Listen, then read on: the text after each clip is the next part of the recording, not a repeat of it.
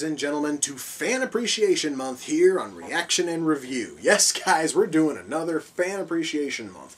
Now, for those of you who are new to this channel, what that means is, well, the short version is I've gotten a ton of stuff off of the Amazon wish list, and I really want to try to get through a lot of it in order to kind of clear up some space. So I'm dedicating an entire month to stuff you guys have sent in. Now, not only that, but I can at least guarantee that the second half of this month not only is going to be covering stuff that you guys have sent in, but it's also going to be taking care of stuff you guys have been demanding for a long time.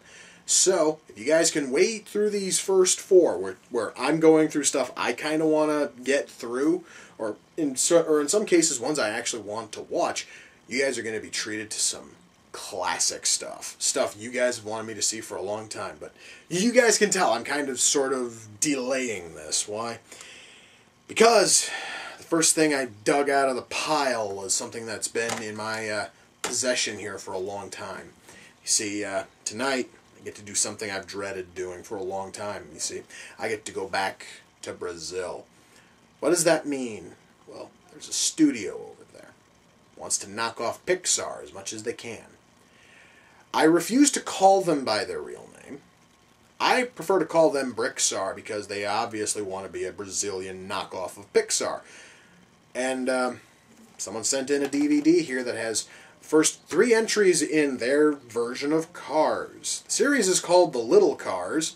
The disc is called the Crazy for Cars Collection, which is the first 3 Little Cars episodes, let's call. I will get to that in a moment. As well as some extra, like, 40-minute thing about going under the hood and knowing about the inner workings of cars. I don't give a shit about the inner workings of cars. Now, why am I covering all 3 of these? Because the runtime on the second and third ones are only 44 minutes long. First one runs 33 minutes. If you put the runtime of all 3 of these fucking things together, you have roughly the length of a goddamn movie. So I'm just going to say, fuck it, going to cover all 3 of them, and hopefully I'll still be sane by the time this shit's done. But if my trips through gladiformers and through ratatouille are any indication, this is going to hurt, especially since Little Cars was their first foray into film. And the first entry is called The Little Cars in the Great Race. Came out in 2006. Yeah, just in time to cash in on the Brixar film. The Brixar film I have yet to see. I dread what the fuck's gonna happen here. Thankfully, this one's the shortest out of all 3 at only 33 minutes. So hopefully my suffering will be at least short-lived. So, without further ado, it's time to kick back, relax, and check out Little Cars in the Great Race. So, in the world of the Little Cars, fun is only for tricycles. The fuck does that even mean? Jesus, fuck. God, this thing just started and I'm already completely lost. God damn it.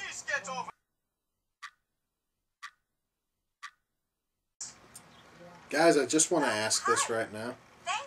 Is it normal for something to be so bad that it physically fucking hurts? I'm really asking, because this thing is just starting to make me really hurt a little bit. In fact, it's starting to make me feel just a little bit sick. I just wanted to share that.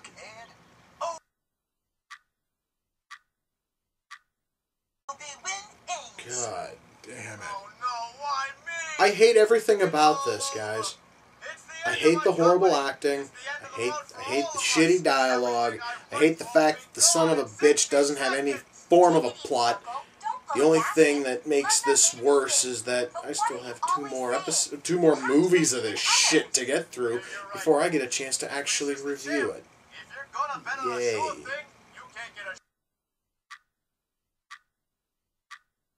Thank the good holy gods above, that was fucking done.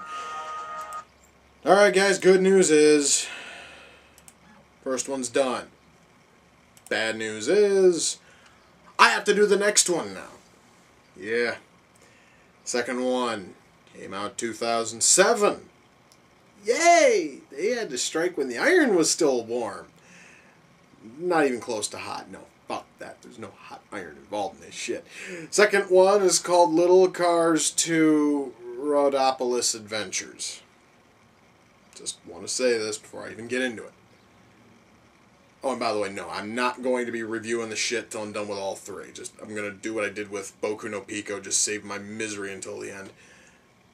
I kind of find it funny that the second one is called Rhodopolis Adventures when they renamed the city in the first one to Raceopolis. Don't know why they wouldn't have fixed that with the sequel, but then again, I think that would have actually taken effort, and effort is something which, obviously, the people over at Brixar are absolutely incapable of fucking doing. Or at least the companies that dub over their bullshit in English are just incapable of doing. I don't care. I'm going to just dive right into this one. Yeah, it's time to kick back, relax, and check out Little Cars 2 Rhodopolis Adventures.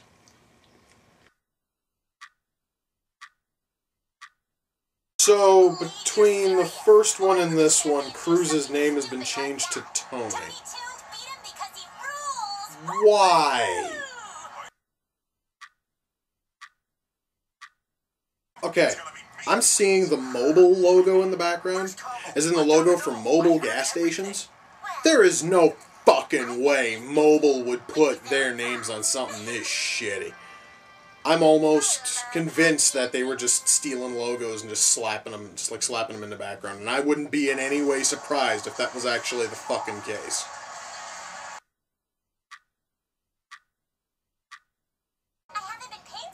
I just want to make this point abundantly clear, guys. There is going to come a day when I'm going to have the money to go to Brazil. First thing I'm going to do is I'm going to find the studio, I'm going to find the headquarters of the studio that made this motherfucking thing. I'm going to burn the cocksucker to the fucking ground! Alright, second one's done. They couldn't even be asked to translate the end credits into English. Somehow I'm not really surprised. Alright, let's move on to the next one. Come on, speed it up. Yeah, guys, number 3 also came out in 2007. The title of that one is Little Cars 3 Fast and Curious. Why? Why must the title be so fucking stupid? And the only thing it can do is just tell me how horrible the next one is gonna fucking be. But the only way to find out is for me to fucking watch it. So without further ado, it's time to kick back, relax, and check out Little Cars 3 Fast and Curious. Guys, only the little cars can take something as absolutely mind-numbingly dull as drift racing and make it worse. Jesus. Fuck. Okay, I really need to ask. At what point are any of these fucking stories going to have anything that could even be remotely considered closure?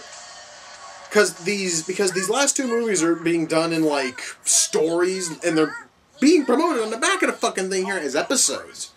These stories don't have any fucking closure. They just end. God damn it, that is just so goddamn lazy. But I'll get to talk about that when this fucking thing's done. Oh, I can't wait. So, in the world of Raceopolis, we have what are essentially the automotive equivalent of snake oil salesmen who will sell idiotic bullshit that claims to cure all problems. And we have a main character who's stupid enough to buy from them. Yay! I haven't seen writing this fucking lazy since, well, ever. God damn it. I can't wait till this shit's done. I really fucking can't. Oh, thank the god bots, it's fucking done! And just like with Little Cars 2, the end credits are still in Portuguese. Cute. Alright. Shut the fuck you. I'm not even gonna look at the fucking credits. I don't care. Alright. Time to review this shit. Time to review the first 3 entries in the Little Cars series. You might notice I'm saying first 3 entries. There are at least 6, possibly 7 different entries in the Little Cars series, and I have a feeling that all of them are going to be as shitty as the 3 I just fucking watched. But first, why don't we run this down, shall we? Let's start with the animation, because I love to talk about Brixar's god-awful animation. This is by far their worst. I mean, I could understand the look of the Little Cars being shit, because that was their first outing. It was. That was their first feature-length, well, barely feature-length animated outing. Alright, so I can understand that one looking really shitty, okay? But by the time they got to Little Cars 2 and 3, that was around the same time that they put out Gladiformers and that they put out Ratatouille. Now, Gladiformers, I mentioned, looked great, except the animation didn't give any of the robots any sort of weight. But everything still looked cool. At least that was something. And at least Ratatouille, no matter how ugly it might have been, still looked better than this shit. I mean, good God, guys. Anyone who's taken a basic class in computer animation, I'm almost entirely convinced, could probably remake Little Cars, make it look 50 times better after like 3 classes. That's with almost no training. I wouldn't totally know, because I know dick about CG. But I'm going to assume if you were to give... Hell, guys, you could probably make this fucking thing look better in Flash, okay? I'm not even fucking lying. This looks awful. The models look like shit. The color scheme looks awful. The backgrounds look plain. And during every race, the audience is just a picture of cars resting on bleachers, just pasted on this giant box. That is how the audience is done. Looks like shit. And if you don't believe me, you can probably find these damn things on fucking YouTube. Go right ahead and watch them. You'll see exactly what I'm talking about. Animation is by far some of the worst I have ever seen from any animated outing. And that's saying a lot, guys, because I've seen some real shitty animation. But this thing just blows away all of that just in terms of how bad it looks. Now let's talk about acting. First of all, I need to mention that between Little Cars 1 and Little Cars 2 and 3, they got a whole new voice cast, and almost every character was given a brand new name. The only characters who weren't given new names were Wrangler, who was the villain in the first one, starts popping up in the, Little Cars 3 for whatever fucked up reason, and Mr. V8. Mr. V8 gets to keep his name as well. Oh, and Champ gets to keep his name too. So that's 3 characters out of a possible, 6? So they changed the name of half the cast, but it's the half that gets the most screen time. Why they opted to change the names, I do not know. The only thing I can assume is that they wanted to keep the names closer to what they were in the original Portuguese, but that is sort of pointless when you consider the fact that they were changed in the first place. Why the fuck couldn't you just keep the names? And the acting from the first one to the sequels got worse.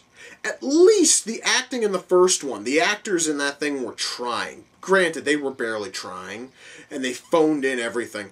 But once they went to the 4Kids cast, which, yeah, every actor in Little Cars 2 and 3 are all well-known actors from all of the various, 4Kids animated projects.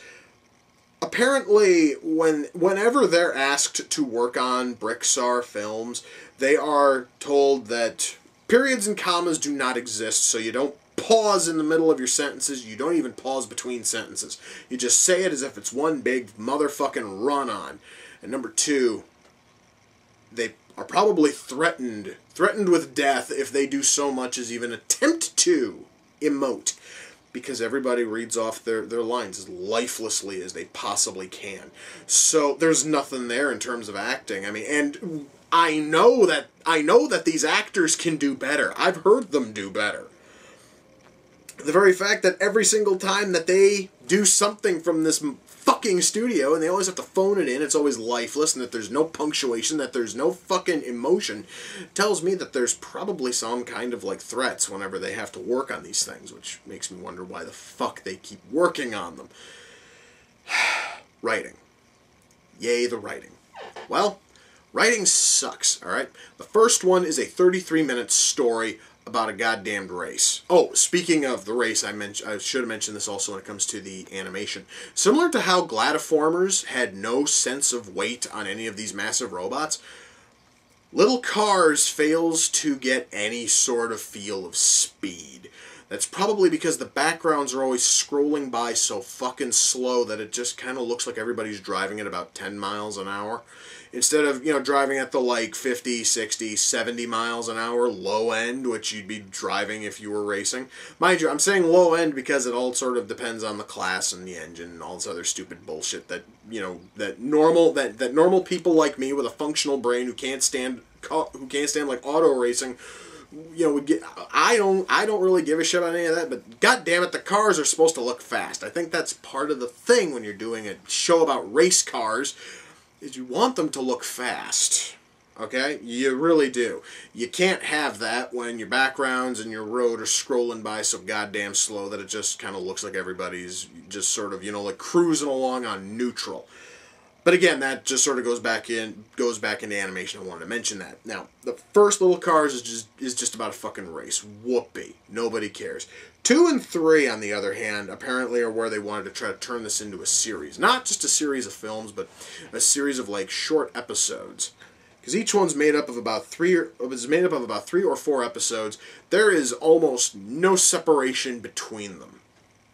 The only time that you know that you're getting into a new story is when the picture fades out, it fades in, and they have no fucking reference to what just happened. And that is so disjointed, it's not even funny. It's like, it would have been nice if there was like, I don't know, let's say maybe like some sort of on-screen text giving us the name of the new episode. Instead of us having to read the episode names on the back of this thing and just sort of trying to figure out when in the fuck the episode breaks are. However, if you genuinely care about the episode breaks to this thing because you feel so since you feel so invested in these shallow characters and this god-awful fucking writing, I feel really sorry for you. Now, going back to writing, or I should say continuing with the writing, the stories do not have any kind of closure, as I have stated. They just sort of end, alright?